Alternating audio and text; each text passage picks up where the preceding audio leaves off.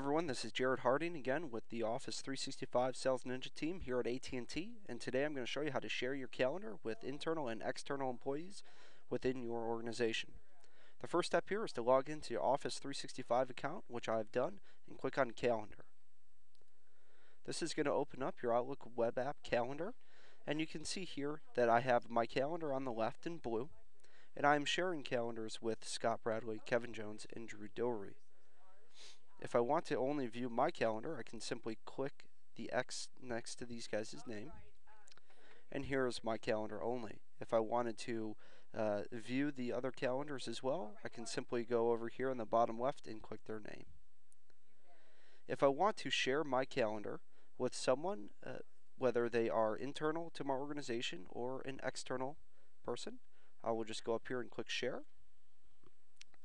And Share with, I would like to share this with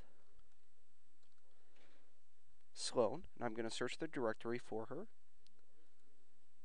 Okay, and then I'm also going to enter in someone external to the organization just by typing in their email address.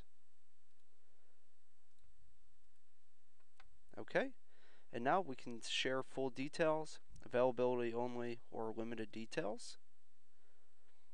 And once I click send, it's going to send an email to their inbox with a link to my calendar.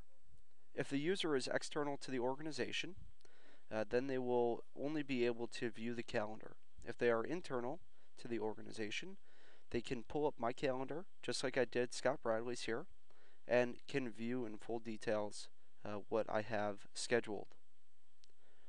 Thanks again for watching. Again, this is Jared Harding with AT&T on the Office 365 Sales Ninja team, and have a great day.